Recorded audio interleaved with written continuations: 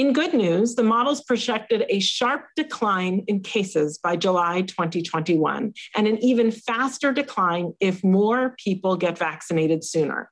The results remind us that we have the path out of this, and models, once projecting really grim news, now offer reasons to be quite hopeful for what the summer may bring. More specifically, we need to keep vaccinating people, but we all need to keep practicing certain prevention interventions to help us get to the predicted good outcomes.